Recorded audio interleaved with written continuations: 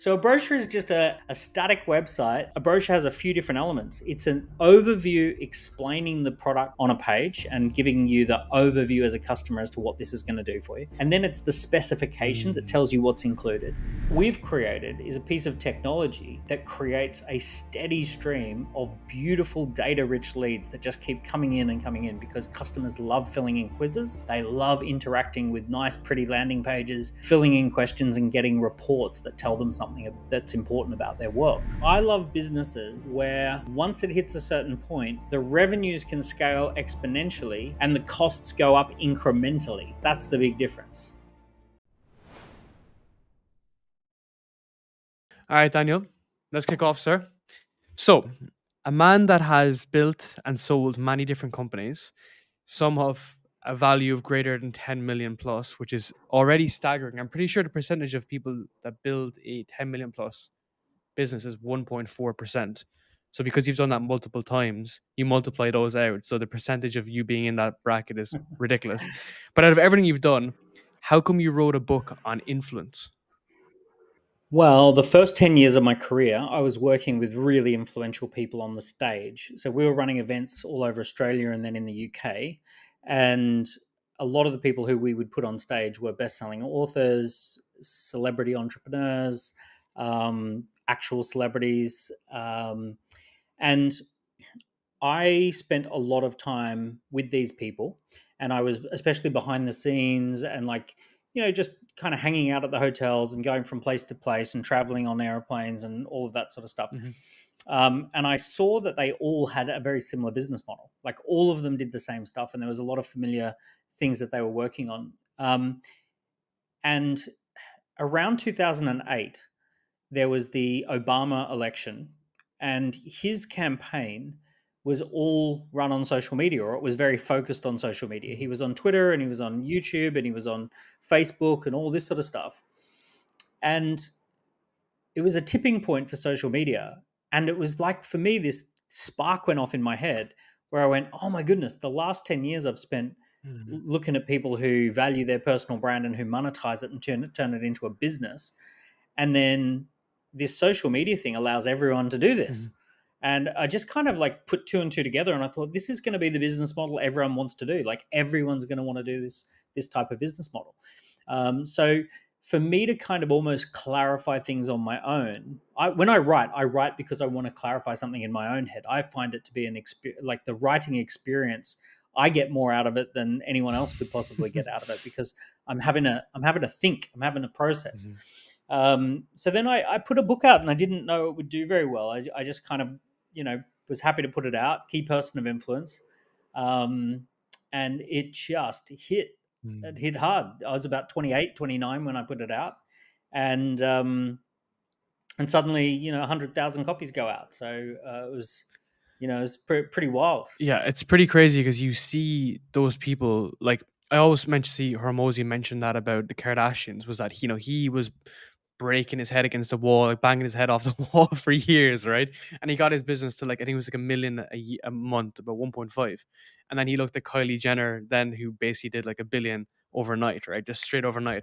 We saw what Ryan Reynolds and all this, but it's a fact that Key Person of Influence was like 2016, 2017, but now No. I wrote that book in 2009 and it came out early 2010. Oh no way! It was even the revised edition came out in the mid 2015, and the original came out in 2010. So taking that as an example, so you're the original. I'm the original. I'm the OG. You're the original. But now it's even gotten like 10 times more significant, whereby like businesses are just only built on social media brands. Like it's like totally, yeah. It's like the lone wolf entrepreneur is like almost like it's like looked down on, because it's like why would you put yourself through the struggle when you can build a brand, leverage a brand, publish a book, publish an order, bring this all together, connect with people and interconnect with people, versus being on your own. So like, do you find like the entrepreneurs that come into your circle in through the accelerator and whatever are reluctant to do this, and why do you think that is? Yeah, there are some people who are reluctant. Normally, by the time they get to me, they're not reluctant, because otherwise they wouldn't have made it in front of me in the end. when I first published the book, it was very much early, and there were very few examples of it working. And people kind of looked at Richard Branson as an example, and there were a few examples where this was a clearly a thing. But today, everyone can see it working. They see it over and over. Here's the problem. The problem is when you enter any business space, because of the digital environment, you're in competition with everyone in the world. So suddenly it's an incredibly noisy market. No matter what it is you want to do, even if you want to do it locally, people are still bombarded with messages globally from people all over the world. So there's this massive amount of noise. Now, if you've got a big established business with billions of revenue, you just simply pay money to cut through the noise. You just sponsor the football, or you sponsor, something to try and cut through the noise, and it costs you a fortune. If you're a small business, how are you going to get the cut through? So really, the biggest secret weapon that all small businesses have is the voice of the founder. The founder is the person who has a story. The founder quit their job to go and start this thing. People want to know, why did you do that? What was it you saw? So we have this little secret weapon, this one thing that we have that's unique to us as a small business, which is the ability to use our personal brand as a way to draw attention to our business. As a founder, it's very easy to get up on a stage and talk about what it is you do. If you're a corporate, like if I ring up right now and try and talk to PwC and say, can I please book one of the senior partners to come and speak at a conference? They're going to have like 6 months worth of meetings to figure out who that partner is and what they're going to say and all this sort of stuff, right? Yeah. You've worked in corporate. Yeah, 100%. So it's going to be very, exactly. So whereas if I ring a small business and say, can I get the founder to come and speak at our conference? It's like, yep, we'll be there next week. Yeah.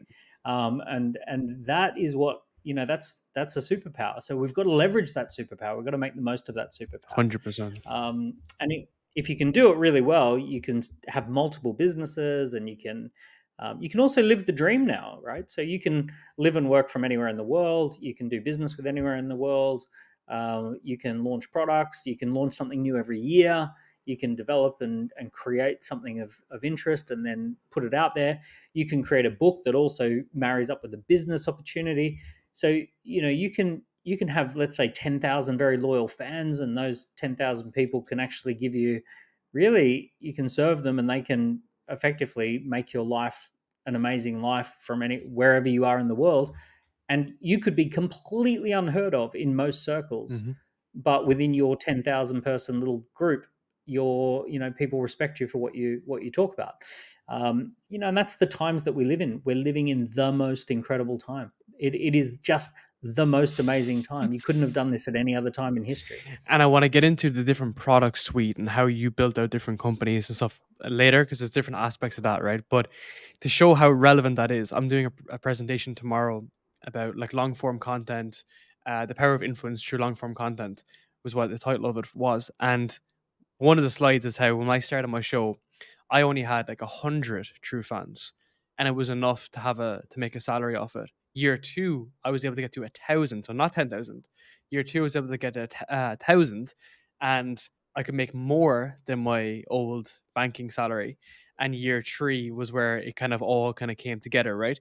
But it's a combination of like that audience, building an authority, building trust with people, and then being able to not leverage it, but almost tap into it then when the time comes right, because you have the right products and everything in place, right? But focusing in on the pitch area, because I think that's very interesting. So within KPIs, so key person of influence, you have the pitch, you've published, you've product, and so on and so forth.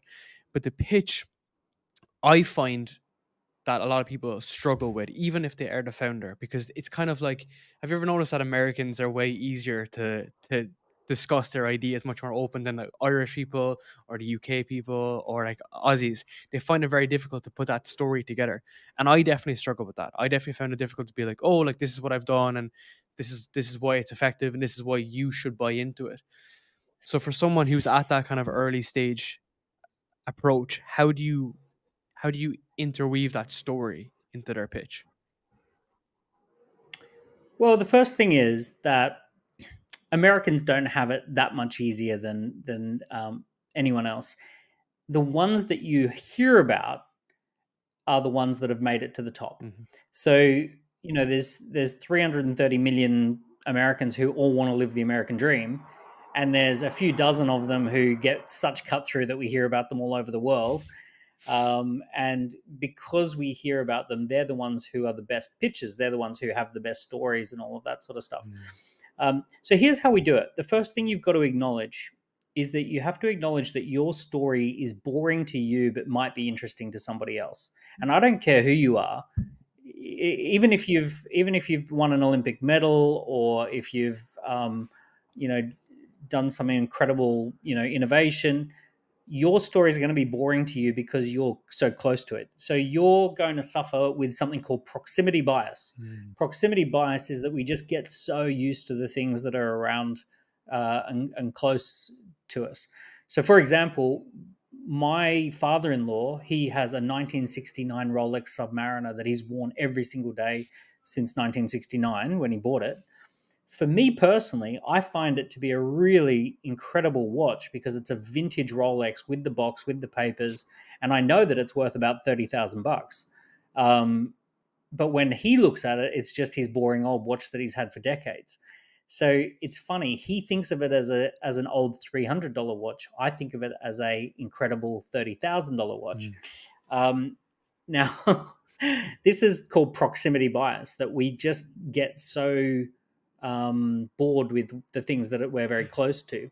So what we have to do is we have to start to look at almost more objectively and in a low resolution view, what is it that we've done that could be valuable to others? What's interesting about our story? And maybe we need to work with a coach who doesn't know us so well so that those elements can come out. I like to tease it into 3 parts. I like to tease it into your origin story, your vision, and your mission. So that's past, present, and future, right? So the origin story is your past. What are the interesting things about your past? Your vision is what's interesting about the future that you want to see happen. What is it you're trying to make happen in the world? And your mission is what are the very valuable things that you know how to do right now today. So essentially, we want to tease apart what's valuable in the past, the present, and the future. And we want to sort of get a low resolution view of those things. And low resolution just means that we can describe it in 1 or 2 sentences. Okay. And one of the challenges that everyone faces is that their own story is high resolution, right? I've lived every single day of my life, so it's hard for me to see the forest for the trees. Whereas you might look at my life and see, oh, you did this interesting thing 10 years ago, and then 5 years ago, and then 3 years ago. So for you have this lovely low resolution view of me, and you can probably spot things that are valuable about me that I can't spot about myself because I'm too close to my own story. Yeah. So that's the challenge. And the goal is to be able to work with someone, a friend or someone who knows us not so well, a coach perhaps, to get that low resolution past, present, and future statement that we can then craft into a pitch. All right, people, we're just going to take one short little break for a little update about Podcast University. So if you enjoy podcasts like this and you want to start your own podcast, head down to the links down below to Podcast University. This is a learning platform that I've built to help people like you build, launch, and scale your own podcast. I wasted many years doing this, making it all up as I go. So I put everything together in a very seamless and easy to follow course for you guys to follow and just learn exactly how to do it. So if you want to bypass a lot of the mess with your podcast, check out the links down below to Podcast University, and it will show you exactly how to launch and scale your own podcast. And the challenge with this is the fact that people don't understand the value of it, right? And I love how you reference in your book saying that, it could be raising capital, it could be getting a partner, it could be just a potential client or a customer or someone to give you introduction. So you don't realize the severity of how important this is. And I definitely fell victim to this. I felt like that even the beginning of my podcast. I've been very lucky with the guests that I've had from the very beginning. And I felt like that knowing what I know now, I could have told the story better, or even just in a year's time, I can tell the story better than where I am right now. So it's kind of like people think, oh, well, I'll get to there. It's kind of like the people that say they'll save when they have money, right? Or they'll stop smoking when they feel better. It's just like, you're never actually truly going to be there, right? So a big part of my audience is people going from like 0 to 1, 0 to 10K, trying to get to their first business. How do you tell the story without having the experience? Well, let's say you don't have any experience. You need to get someone on your team. And your value is that you're young, energized, unencumbered, see, a lot of the time, young people, for example, they don't recognize their own value. Mhm. When you're young with no kids, um, you have an amazing amount of energy, you have no overheads, and you have no encumbrances. So that is three superpowers. Now, when an older guy like me looks at you and I go, man, oh man, when you choose, you just pick up and go to Bali and hang out in Bali. I remember what it was like to be able to do that. Now I've got three little kids Yeah. in school and all of that sort of stuff. And I got parents of a certain age and I got, all this stuff that I've got roots down. I look at you as having a superpower and I go, wow, this guy can travel around the world, go where he wants, pick up suitcase, live out of a suitcase, study new trends. He can zig and zag much faster than I can. Mm. So when I look at you, I'm seeing that superpower. When you look at me, you're sitting there going, this guy's established, Mm. he's got money, he's got connections, he's got lots of experiences under his belt. So you're looking at me and easily seeing that I'm standing on a mountain of value. I'm looking at you and easily seeing that you're standing on a mountain of value. And we can't look down and see our own mountain of value that's underneath our feet. Mm. So the first thing is like, you've got to stop looking at other people and start looking at what is your own mountain of value. The other thing about pitching is this sets the whole direction of where you're going to go, right? So for example, the other day I was at a networking function. There were 200 people. This young guy comes up to me and he says, hey, I'm really struggling, right? And he's like about 28, 29. I'm really struggling. I said, what's going on? He goes, oh, I'm a copywriter, but ever since ChatGPT came out, people are just saying to me all the time that I'm doing the wrong thing because, there's AI and I'm doing all of that. And I said, here's what I want you to try. I want you to, there's 200 people here. Go and introduce yourself to 7 or 8 people. And instead of saying you're a copywriter, say that you work with entrepreneurs to create copy that leads to fast growth, and tell them that you use AI and experienced copywriting techniques blended together Mm. to create content that creates fast growth for small businesses.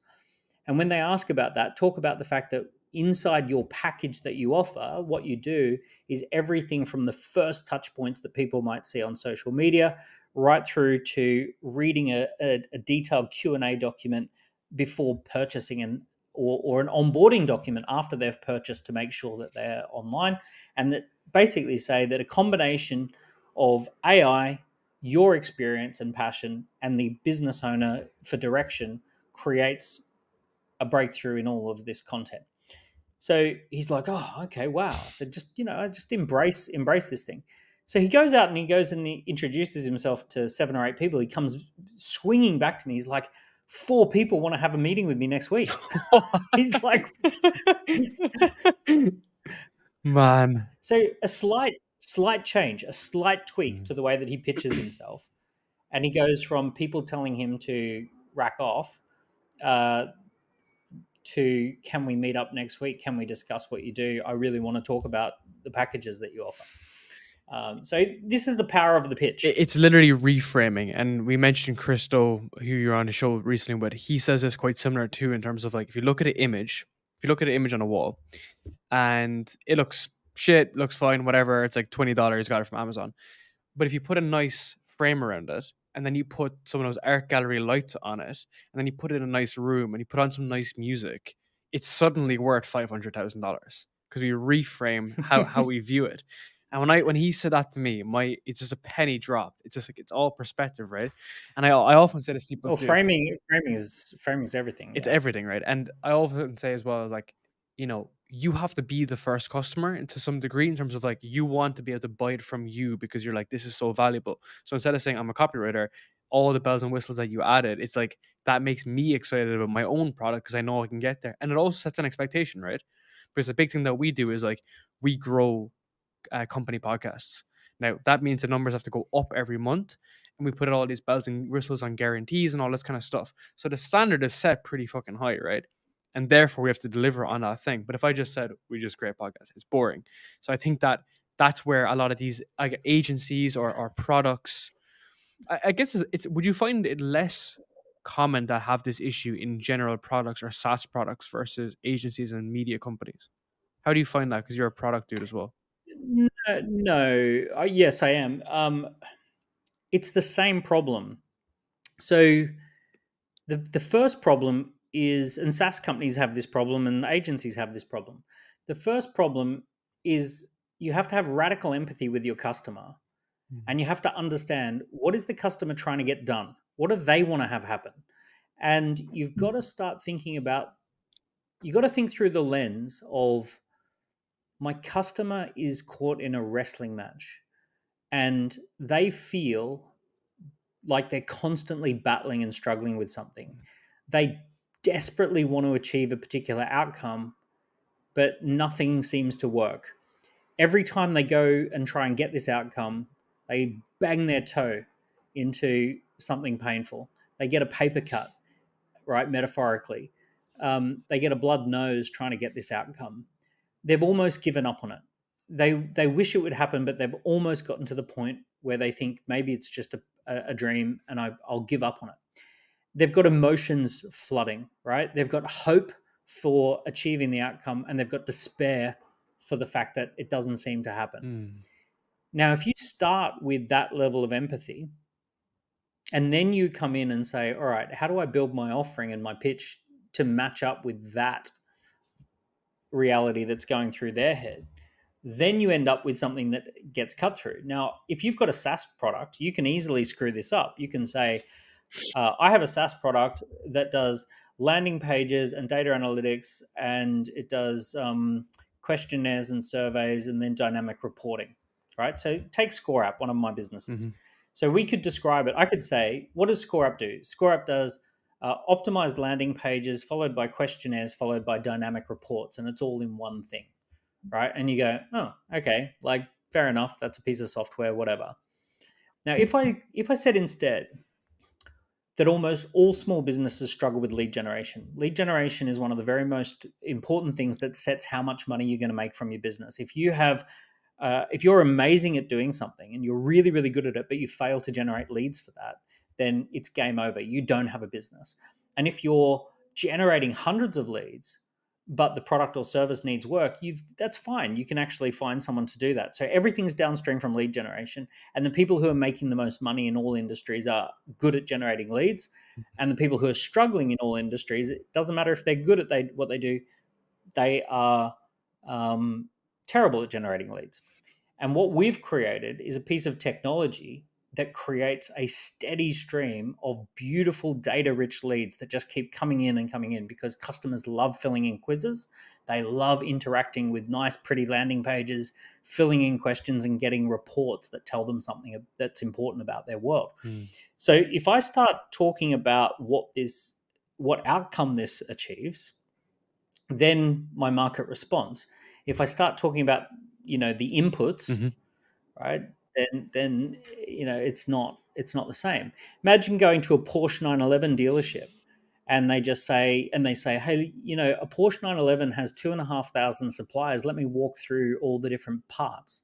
Let me talk to you about the shock absorbers, and let me talk to you about the tires. And you kind of just wanted a sexy car that makes you look cool. And all they had to do was say, this is a really sexy car that makes you look cool. Yeah. And this is your boyhood dream. Let's get you behind the wheel and see how you feel, right? So the point is that most small businesses, whether they're SaaS businesses or agencies, they're just talking about how that looks to them. They're talking about how they experience their product or service. They're not talking about how the customer experiences the product or service. And I love that because you're aggregating everything together. That's what I love, is the fact that you're able to focus on the outcomes as a true marketer, really sell the outcomes and the benefits, whereas most people are too caught up on the inputs. And this is where it's funny because background in tech, I see a lot of CTOs that are founders have this challenge, right? They're coming up to the problems and they're saying this is all the API calls and all this stuff, but no one gives a shit about the API calls unless it solves their problem, right? I wanted to ask you, going into deeper on the product side of things, about productized services, especially amongst the kind of either solo founder or a small team recently. The services that have those kind of productized elements grow really significantly. We do something quite similar. It's a bit more bespoke, I will say that, but to the same point. How can you increase the value of your service having influence and being someone of influence. All right, guys, one short little update for Voex. I want to give a short little overview about my own company, my media company called Voex. So if you are a company or you are an enterprise looking to grow your brand and looking to grow your podcast, feel free to reach out to work with us at Voex. What we do is a fully fledged end-to-end management of your podcast. We take care of the strategy, the consulting, we take care of the growth, the management, we take care of all the editing, all the boring stuff so you can focus on creating good podcasts and create and growing your brand. If you want to grow your podcast and get to new users, if you want to grow your business, generate more revenue and all that good stuff, check out the links down below to Voex. You can follow through to schedule a call with our team, or else you can fill out the application form to see if you qualify to work with us. Thank you. Let's talk about two things you've raised there. First of all, let's talk about productized services. So productizing a service, a couple of things to kick the process off. You give it a name, all right? Give it a name, because products have names. So, for example, that guitar behind me is a Fender Stratocaster, right? So it's made by Fender, and the word Stratocaster is stratosphere and broadcasting something to the stratosphere. So you get a sense that a Fender Stratocaster is the kind of guitar that's going to broadcast something into the stratosphere, right? And it is a iconic product. There's a Porsche 911. There is an Apple iPod or an iPhone or an iPad. It's not a tablet PC, it's an iPad. So when we think about iconic products, the product starts by actually having a name. It's got a name. You've named it. So it's not like a business coaching package.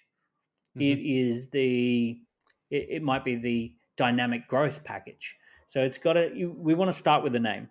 And then the next thing we want to do with it is we want to package up elements. There's going to be core elements that your business is world class at. And then there's going to be the frills, which are all the things that come with it that your business brings in from others. So if I'm running a pizza restaurant, I am not having to make the wine. I'm not having to make the salami. I'm not having to make the cheese. I'm not having to do all of those things. What I am doing is I'm putting all the ingredients on the pizza, putting it in my oven, cooking it my way using my wood-fired oven, and then I'm serving it up really hot in front of the customer and pouring them a glass of wine that I selected from the vineyard that I know is a great vineyard. Now, most of the ingredients are brought in from other suppliers, but I've brought them together.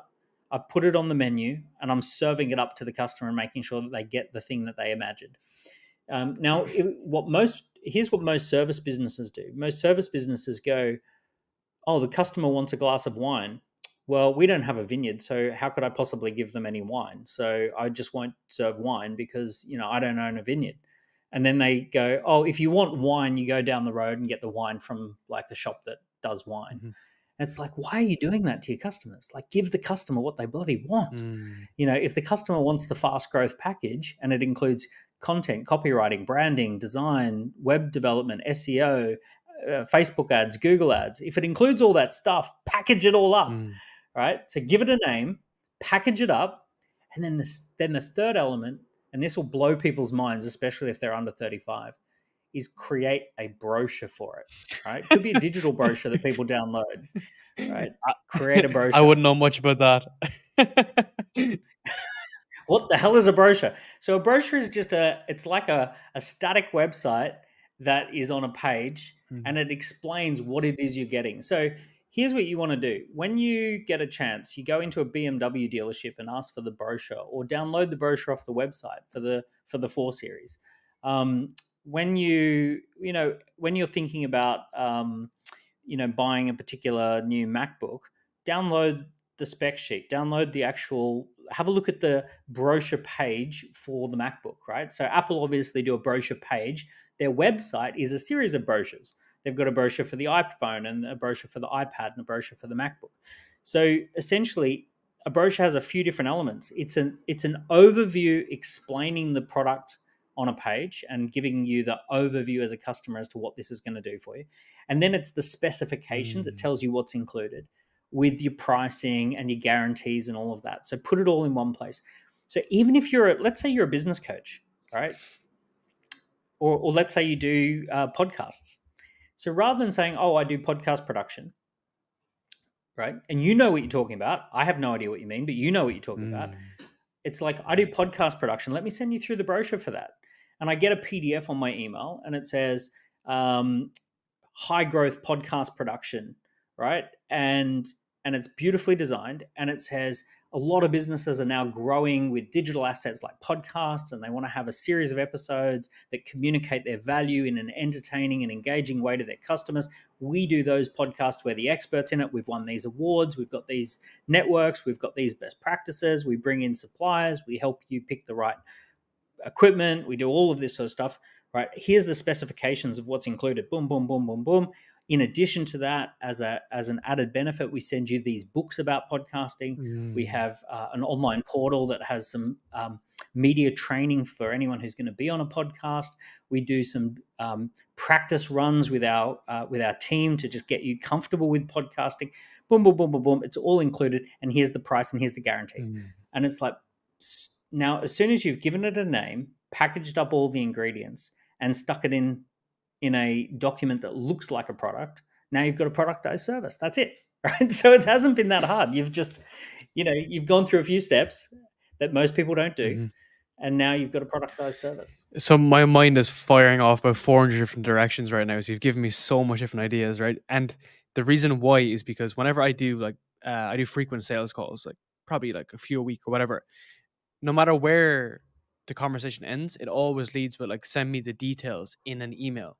So like we just have like a static email that goes out, but it's obviously an email, not a sexy version. Whereas I actually have a full-time designer who does like some of her slide decks and whatnot. So it's basically like I could get this done and have this, and so could anybody else, right?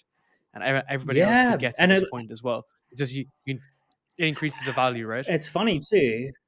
Well, I'll put it this way. If it was, let's say it was currently 8,900 for the package, and then you put it on a beautifully designed PDF, and you repriced it at 9,900, an extra 1,000. For some strange reason, it will feel to the customer better value at 9,900 if it's presented in a beautiful design PDF than the 8,900 as an email, where you're recapping what it is that you do. 8,900 on email, boom, boom, boom, boom, boom, will actually just feel like, oh, okay, they've cobbled it all together. It feels expensive. 9,900, when on that document, it's got some case studies, some testimonials, some awards, all of this stuff. It's like, oh, actually, I feel like I get a lot for 10 grand here. So you'll get a better conversion at a higher price. And the small nuances around the offer get value a bit more. I often found that, or when I'm speaking to other kind of entrepreneurs, that they find that like the other management admin stuff isn't valued as much in their offer.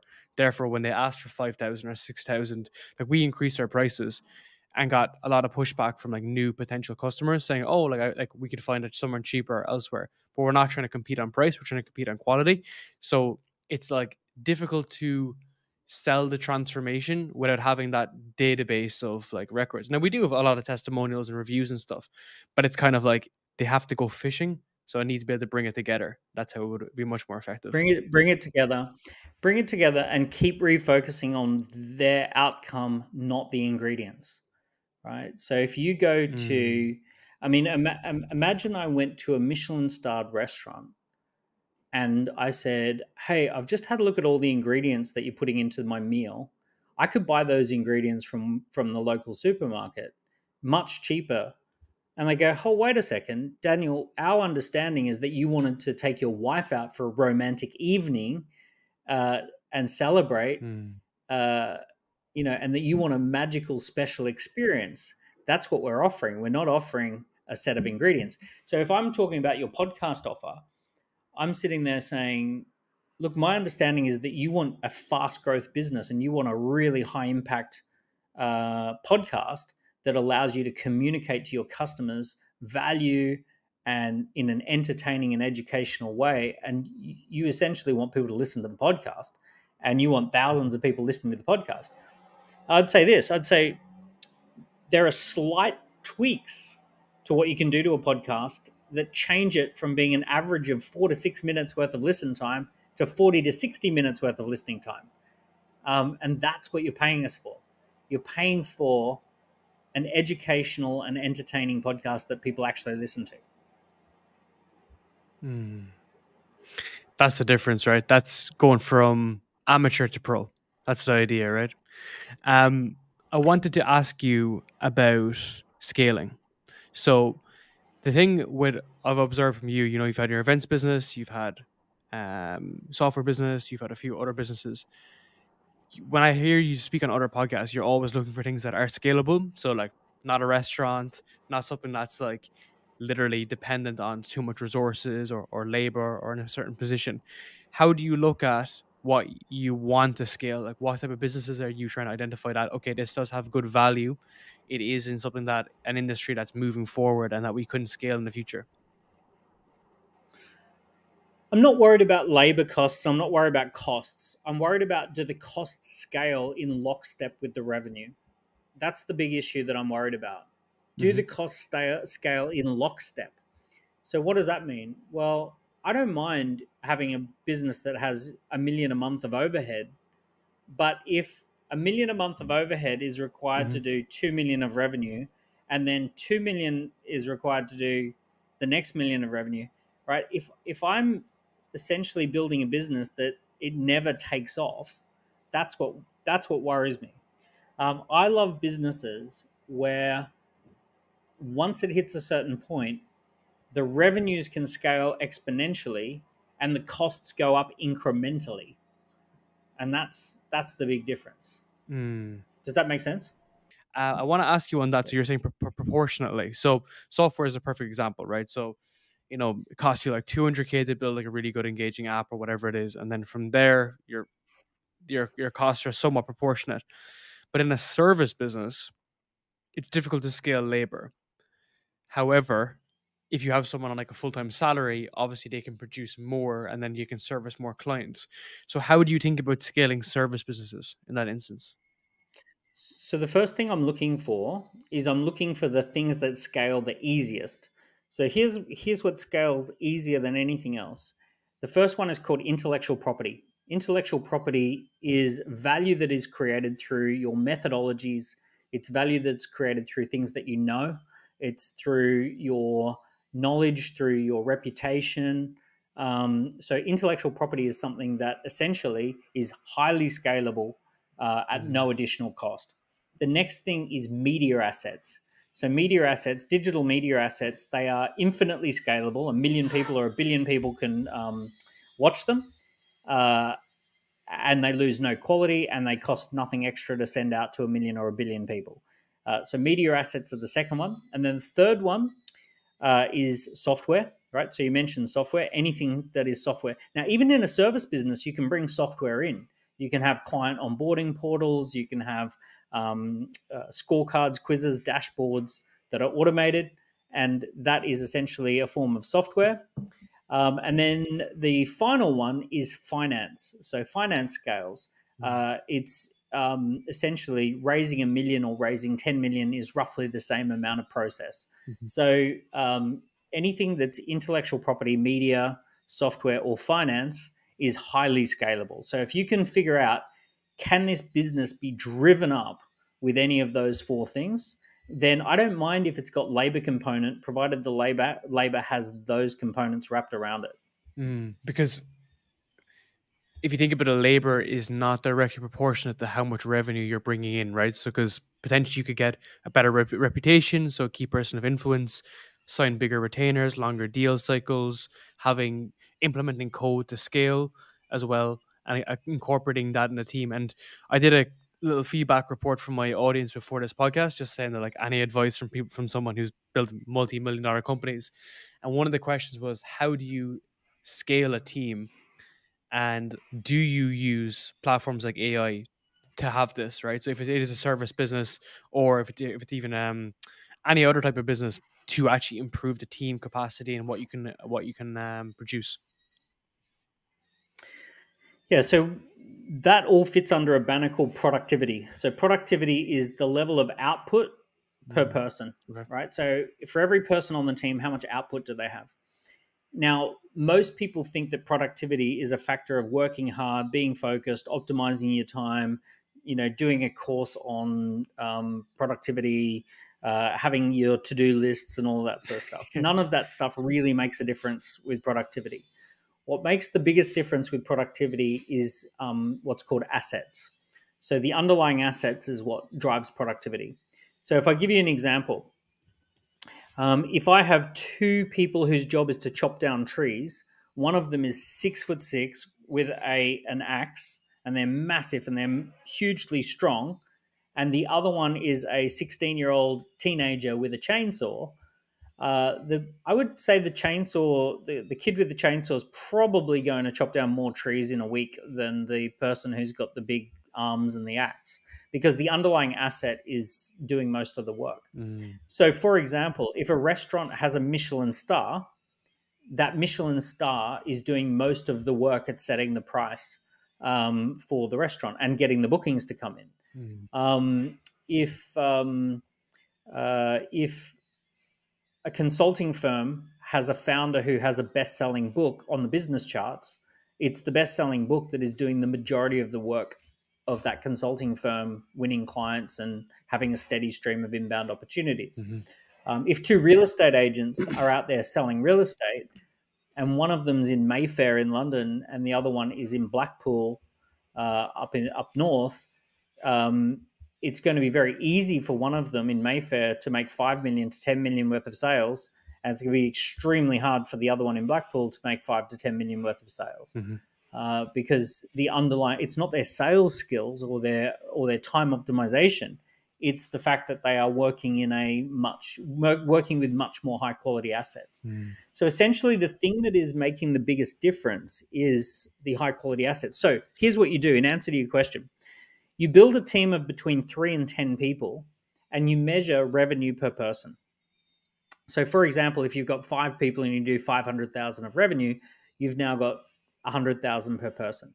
And then you take the team up a little bit to maybe 8 or 9 people, and you see if you can maintain the same or better revenue per person. So you get to 8 people, you got 800,000. Okay, great. We're still at 100,000 per person. And what you do is at around 8 to 12 people, you do everything you can to jam as many assets into that business as you possibly can. So you ramp up the website, you ramp up the SEO, you write a book about it, you get a podcast about it, you win an award for it. So you just start ramming assets into that business without adding any headcount. And what you're looking for is you're looking for the revenue per person to go up. So with 8 people, we do 900 grand. With 8 people, we do 1 million, right? It's like, aha, now we've got rising revenue per person. Then you add 3 or 4 more people in, and you see if you can maintain the high revenue per person. Can we actually ramp up revenue per person by bringing on another 3 or 4 people? Can we maintain this high revenue per person? Once you've got all of those assets doing most of the work, and you can add people and maintain the higher revenue per person, you can scale the team. With that said, it's very easy. The first 3 people on a team is what I would call the co-founding team, right? So that is a small, nimble, dynamic little team designed to kick something off. The 3 to 12 person business is the boutique, that is the self-organizing rebels and misfits making things happen. 35, 40 people is a professionalized business that's now scalable and valuable. There's this gap between about 12 people and 35 people that is a very dangerous time in the business journey. And that is where you're too big to be small, but too small to be big. And most businesses really struggle. It's a big, thick wall that needs to be dealt with. And it kills most businesses. So most businesses do just fine between the 3 and 12 space. They do fine from 35 to 150 people, but it's that 12 to 35 person team. Too big to be small, too small to be big. And that is going to be the killer for most of you. Why is that? Well, because you need leaders and managers, but you can't afford leaders and managers, because you want to be a self-organizing little team that just made things happen without too many processes in place. but you just doesn't work past 12 people. So by the time you get to 15, 16, 17 people, you've split into three little teams of teams. You're no longer coordinating yourselves. You're no longer fluidly just making stuff happen. You're almost like a factory that's producing three different things that need to come together at the same time, but they just don't come together at the same time. So you're just in this weird dynamic where if you hire a leadership team, you can't afford them and it puts the business under too much pressure. If you don't hire a leadership team, you need them and the business isn't coordinating itself. So essentially, you need to be more grown up, but you can't afford to be more grown up. So it's a really difficult time. That's super interesting. I love the idea about squeezing out the different elements, like improving the assets and trying to get that done, because we're at 5 now, 5 full time. And definitely not doing 100,000 per individual, but I see partnerships and I see code being much more effective than just hiring, right? Just like hiring for the sake of hiring and getting into that dreaded 13 zone for no particular reason, right? Because like that's what was like told to you that you should do, right? Like hire more people. But it's funny that you say this because like we have like some of our editors will use some AI platforms. I don't give a shit what they use as long as the work is really good, right? And then some of our writers will use different AI platforms so that they can integrate the work. And as a result, we can produce 50 podcasts a month if we need to. That's the beauty of it, right? So it's about using the tools with what's within our resources. And there's so many different places to go from this. And my mind is okay. Go ahead. Let me just quickly cut in there. There's a difference between tools and assets. Okay. A tool is something that anyone has access to. Anyone can find the tool. Anyone can use the tool. An asset is something that I have to come to you for that, right? I have to come and get that from you.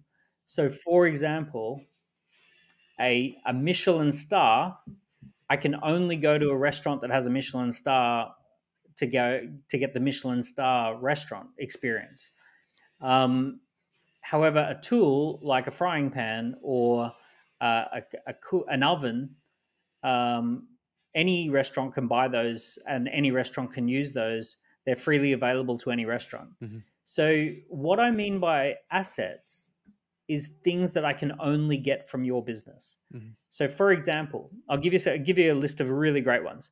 Things like winning awards, major asset. If I want to work with an award-winning podcast studio, then there's the awards. Things like a book that you've written on podcasting or some amazing podcasts that explain the podcasting process or videos that help me to get on board with my whole team and give me that whole thing. A special, unique strategy document that is unique to you. So if you created, the Pod 360 method, and it's like, if I want the Pod 360 method, I have to come to you for that Pod 360 method. That would be something that becomes unique, proprietary to your business. So what you're trying to do is you're trying to go through. If I want to get a start with why consultant, I have to go through Simon Sinek. I can get business consultants. I can get someone who helps me with my purpose, but I can't get a start with why consultant because start with why is Simon Sinek's. You get what I mean? 100%. And I really appreciate these examples because like I feel like this is like a consulting session for me. So I really appreciate this. And I know it doesn't come cheap at the best of times. My mind is constantly moving between here because there's so many different directions to take this. But you keep bringing up, books and publishing.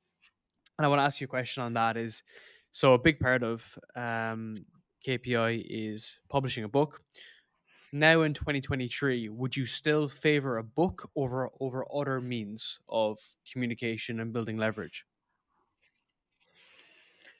A book is a very iconic document.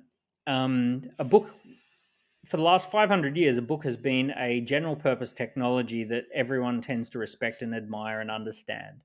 And anyone who went through the schooling system has been taught to respect a book, to understand what a book's purpose is, and to kind of view a book as a meaningful document, and to view an author as someone who has authority in a space.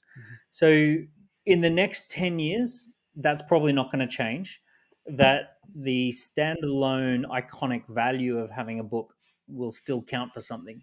It's easier than ever to write a book, so that's very handy.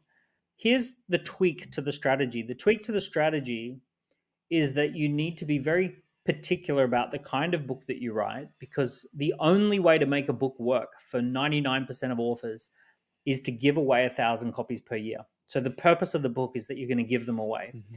So when someone goes on Amazon, they see that the book is available for £12, but then they get a free one in their sent to their office, or they get a free one given to them at an event, or they meet you and they get a free copy of the book. Your goal is to give away 1,000 copies per year as gifts. And that is going to put you in a category of being generous, being an authority, having a way of scaling your message. And when someone gives that gift to you, you're going to say, oh, thank you very much. That's very valuable. And we absolutely know never throw a book in the bin. No one goes home and throws a book in the bin. It's sacrilegious to throw books in the bin. So the book is going to sit around the office. It's going to be a physical thing that physically takes up space in my office. And when it comes time to buy from someone or to look for who's the authority, that physical document in my office is going to mean something. So when people say I'm writing a book and their intention is to sell copies, I always roll my eyes and I go, number one, very few people sell copies of their book. Number two, it takes a lot of time and a lot of energy and effort for an author to sell copies, right? You have to really convince someone to buy a copy of a book. But anytime an author says, actually, I've figured out how to give away a book for free and make money off the back of that, I go, you've clocked it. That's the strategy. Yeah, 100%. That's how it works. That's the game. Ironically, the more books you give away for free, the more you'll sell. Yeah. So if you do give away 1,000 copies a year, you'll end up selling 1,000 copies a year as well. But it doesn't matter. It's all about giving away copies. You've got to give away 1,000 copies of the book every year. That's an insane process, because like I've seen it happen, right? I've seen guys who tried to sell the books, and I see even close to my friends who were like they were options traders at like Goldman Sachs and whatnot, and then they went on to write books. But what they do very intuitively, and not this one in particular, I know another guy who has a sales book. He gives the book away for free. It's like 99 cents. But then he has the exact same title in a course that's like 6,799. And then he has one-to-one coaching off that, which is like 20,000 a year. And it's just used as it's top of funnel, right? So it's beyond the content, which is like disposable on LinkedIn or Instagram or whatever. It's like 99 cents, but it's second tier, and then it's going into the funnel. So it's like, it's set up beautifully. Like it's actually like a masterpiece when you think of like a really good funnel like that. And it just starts with the book, which is enough for it. You know, like I've read your books. They've been hugely influential on me as it is, without having to do all the other stuff. So you give loads of value, you get loads of value, and you feel like you want to give someone back that process too, right?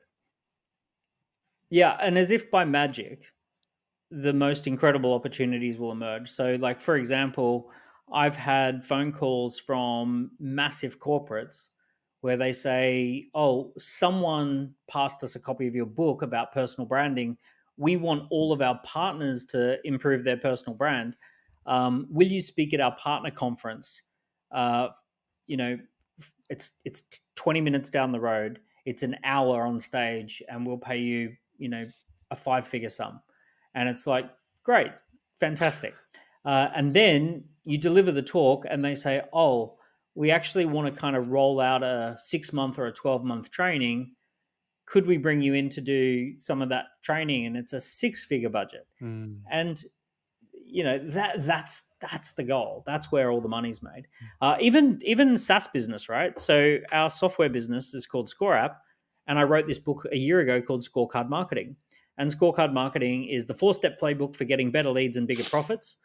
And basically, I put together this little book. Now, the first thing I did, I printed 10,000 copies in the first month, right? So as soon as it was ready for print, we print 10,000 copies. And then I put someone on the phones whose job is to find every entrepreneur conference in the UK and say, can we send you copies for your event, right? As a gift to go in the goodie bag. And they say, we only do that for sponsors. We say, well, how much is sponsorship? Oh, it's £500. Okay, great. Let's sponsor your event, and here's 500. We'll send you the £500, and you put one of those copies in every single bag as a gift. Great. And then we just went through and we found lots of innovative ways. We ran an ad campaign, but basically within 3 months, I'd given away 10,000 copies. What? I estimate that has led to near on $200,000 a month worth of recurring revenue every single month. So 10,000 copies cost about £2.50 per copy. So there's about £25,000 to print the 10,000 copies. It probably was another 25,000 to distribute them in the various ways that we did. So call it £50,000. And I reckon it's probably added up to about 200 grand a month of recurring revenue off the back of that. That is wild. You're only limited by your creativity, right? That's what it goes down to. It's not, there's no rules. Like, there's no rules in this game. Like, you could have just let them sit on Amazon, fucking order on demand or whatever it is, and no one would have touched it. But you're only limited by your own creativity. How do you measure that impact and ROI? So you estimated that, right? But let's say someone who's like, so for us, there are people who sign up using the link that's in the book, and then there are people who sign up and we send them a book, but they stick, as in they don't churn because they had the book and the book told them exactly how to execute the strategy. The churn dropped significantly on people that we sent a book to. So there's a few different ways a book is going to help. It's going to help with initial signups. It's going to help with leads to conversions. It's going to help with conversions to lifetime value. So essentially, I'm writing books that do those three things. Generate leads, convert leads, and extend lifetime value. All of those things happen as a result of the book. Makes sense. It's like there's lots of intangibles that come together, and you obviously aggregate it in terms of like different traffic sources and things like this. I want to shift gears into the entrepreneurial journey. And I heard you say quite frequently, the entrepreneur's job is to be the organizing force, not to do the work. Now, I definitely fell into that because I felt like I should work really hard, and by working really hard, I'll make a lot of money. But luckily, my team are a lot better than me at doing what I do. So what brought you to that realization, or were you always like that? What brought me to that realization is not having any skills. The biggest strength that I have is that I don't have any strengths. So the greatest thing for me is because I'm a dropout and because I have no technical training on anything in particular, all I can really do is have an idea and ask people with technical skills to build it or do it. I can only enroll people. That's my only way of getting anything done. So it sounds ridiculous. Basic. It's ridiculous. But here's the thing: if I had a skill, I bet you I'd try and leverage it. I bet I'd spend a ton of time trying to make that skill the thing that I do. So I'm so grateful that I don't have any skills. I don't know how to do finance. I don't know how to do accounting. I don't know how to do anything technical. I don't know how to do programming or design. You name it, I don't know how to do it. Here's what I do know how to do. I know how to do sales, right? So I can sell stuff. I'm good at selling. I know how to talk passionately about what I'm trying to achieve. I know how to listen to customers and find out what they really want done. The other good thing about not having any skills is I don't really know whether something's hard to achieve or not. So when a customer says, oh, I wish it had, a double flanged widget attached, I sit there and go, oh, okay, well, I'll find out. And if enough customers ask me for, double flange widgets, I'm going to sit there and go, well, I'm going to try and find someone who can build that and put that into the product. I don't know if it's hard. Sometimes if you've got skills, you go, oh, that's really hard to do and it's really difficult. And you talk the customers out of it. And you basically make them feel silly for it. Whereas if you don't have any skills, you might just have an open mind and say, actually, I think we'll see if we can sort that out. We'll see what we can do. 100%. I think the biggest thing that held me back from leaving the tech space and building a tech company was knowing how difficult it was. So I wasn't an engineer, but I was a product manager, so a product owner, and I had a team of 20 engineers. We were building a trading platform, so picture Robinhood equivalent. And I ran the entire team, the entire trading product, trade execution, all the back end, all the boring shit, all the trade flows, right down to the execution broker. And it was so complicated. It was so difficult. Now, honest to God, I can't express to you how hard it was, right? Because I wasn't technical. I was learning it, right? Because I was not a technical product manager. So therefore, when I was leaving it, everyone was like, "Oh, we'll get you capital, we'll talk you to this VC and stuff." And I was like, "No, not in the beginning. I want a cash flow business first, and then I'll either self fund or do something that I wanted myself, right?" But I felt like that could not a limiting belief, but I think seeing beneath the No, but you knew surface, too much. yeah, to some degree, right? Whereas now I see people on like Twitter, right? They're like, "Oh, build a SaaS company and just sell it for 1,000x," and I'm like, "Trust me, I've built product. It's fucking hard, man. It's real It's hard. Obviously, it's yeah, incredibly scalable, whatever. yeah. But I'm saying But like it's very hard to get it right. Yeah. design, like UX, UI, like all those nuances, right? It kind of burnt me a small bit, but now I obviously like I And getting customers to pay for it. 100%. So yeah, no, it's very hard. But here's the thing: someone up above you in your business who appointed you to do that, someone didn't know at all about how hard it was and just went, "Hey, yeah, let's do it." Right? And 100%. if they knew how hard it was, they would never have said. And now they've got this asset in their business that you built, and they're probably still taking credit for. Yeah, 100%. You mentioned something very interesting there, but paid users. So I met Roy Samuel, with definitely a guy you should consider or should meet. He's from London as well. Sold two companies. He's one company that does a visualization analytics for founders in the beginning. They do all their financing and dashboard. Super interesting dude. And he said that now at this point that no VC he spoke to gives a shit about free users. They only care about paid users. So Paid. they just chopped everyone's feet underneath. They're like, we're not looking at free users anymore. And bear in mind, the platforms that I worked for had 20 million free users, right? So that just gives you some context in terms of like where it was in 2017, 2018, 2019, and Oh where it is yeah, in yeah, 2020. yeah. Even 2021, even 2021 was a high point. But no, things absolutely have shifted. You've got to really show that you've got a profitable model.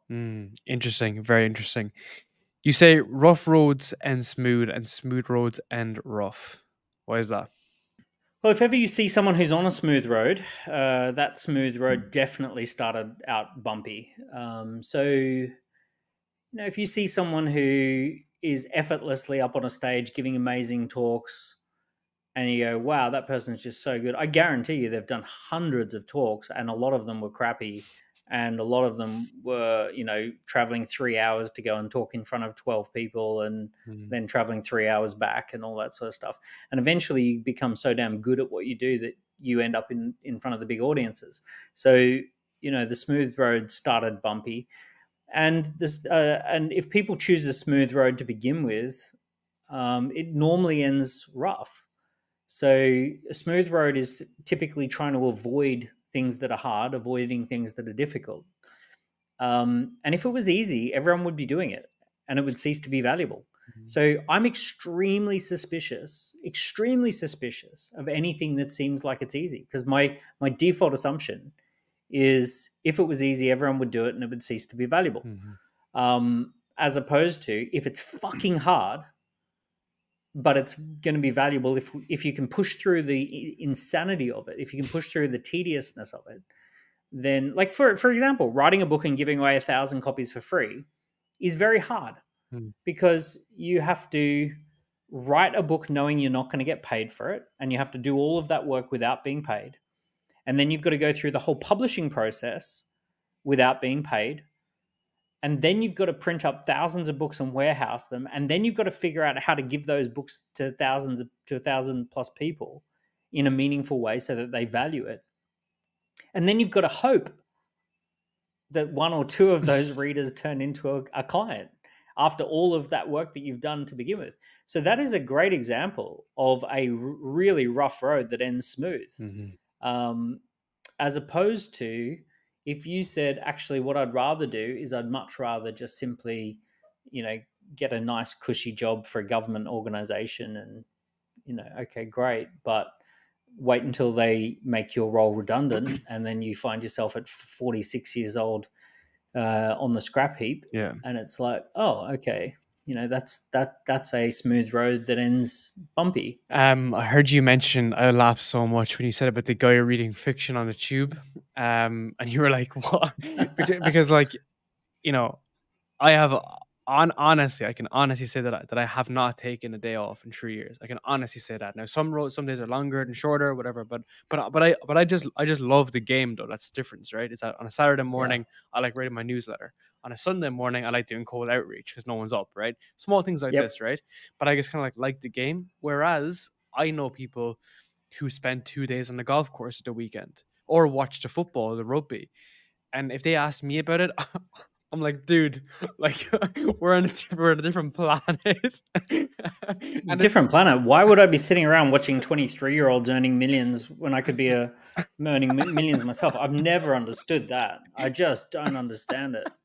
I mean, sure enough, go out and do sport because that actually helps you with your own fitness and your own all of this. But just sitting around watching some other young guys making money, it's like, it's insanity to me. It's crazy. It's actually, and it's funny because when I left that, I used to play almost semi-professional rugby, and so I was very much in that. And then I left it when I had like a very bad injury. I was quite young, so that's how it kind of got onto this like devotion towards building, right? Before we finish up, I want to ask you about some of like your biggest losses. So like you've built some crazy businesses and you've done some awesome stuff.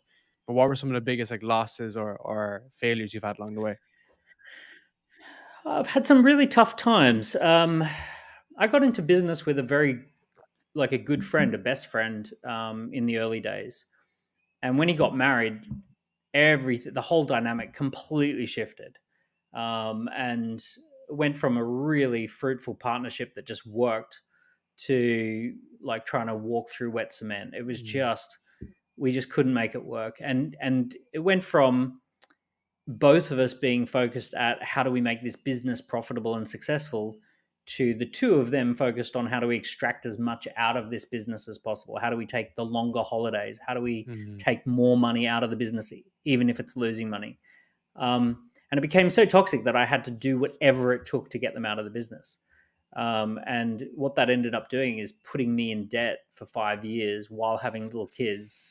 And I ended up having to pay off a massive debt in full with interest just to buy out someone who had added no value for the previous few years up until that point.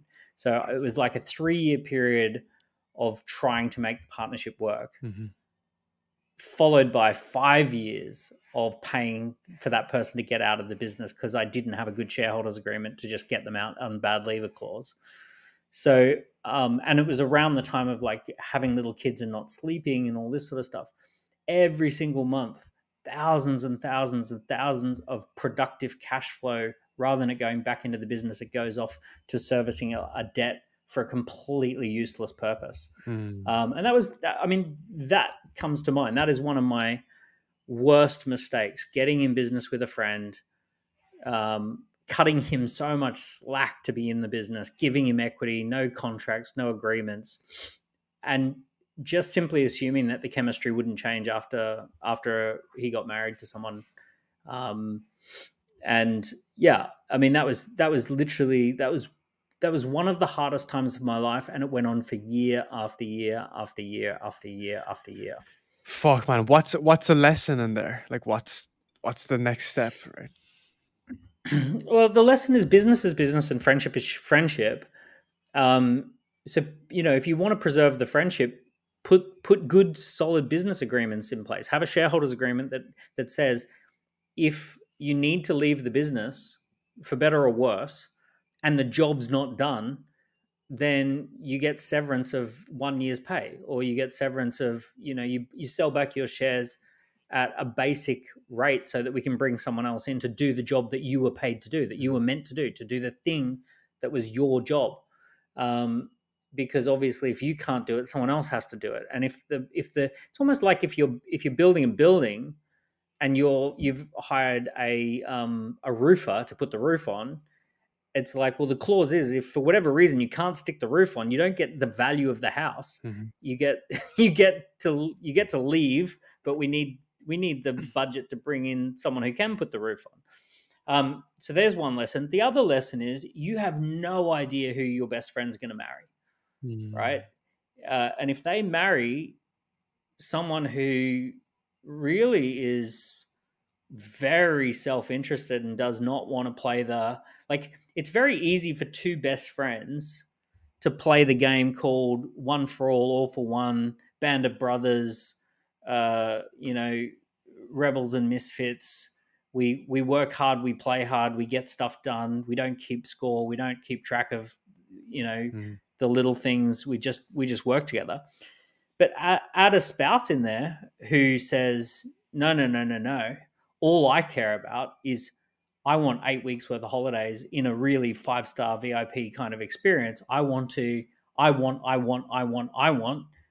bigger house. I want a better car. I want this. And who just basically sits there hassling them for, how does this business give me what I want? If you've got that, if you're up against that, you're not going to win. The person who is going to win is the person they're sleeping in the same bed as.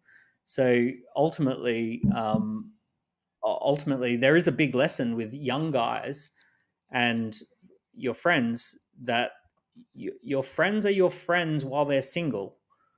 That's very good. And they're very different after they're not. That's a very good lesson to finish up on. I'm at that age. I'm at that age of 27 now, where people are kind of breaking off into their different divisions, I guess you put it that way. So I see this more and more often. But Daniel, this was an amazing conversation. I really want to say a massive thank you. I would love to do it in person next time. There's many different elements to get into too.